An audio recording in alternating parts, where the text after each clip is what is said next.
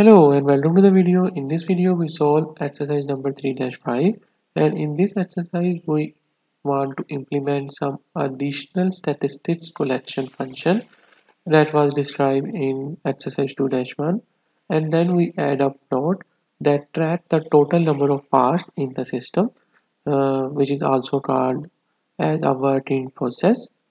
And let's start the video.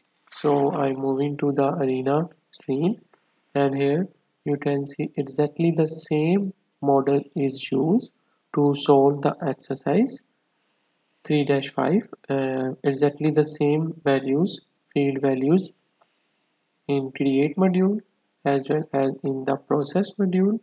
There is nothing in change in values. Simply you have to add this plot. Okay, so how you can add the chart?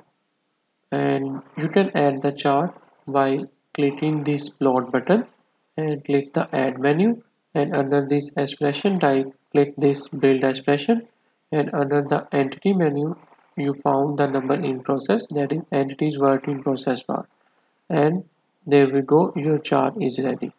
Moreover, you can also do some other cosmetic changes as we discussed in some other tutorials. So simply move to axis and change its time axis value from 0 to 20 with major increment of 5, and that's all. Rest thing you can also do it on your own. Simply click OK and the chart is ready.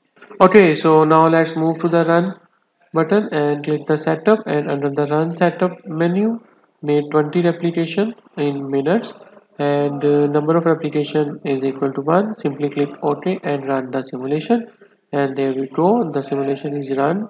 Fast forward it, and then here you can found work in process variable, and you can see the average work in process was 1.706 and its maximum value is 4.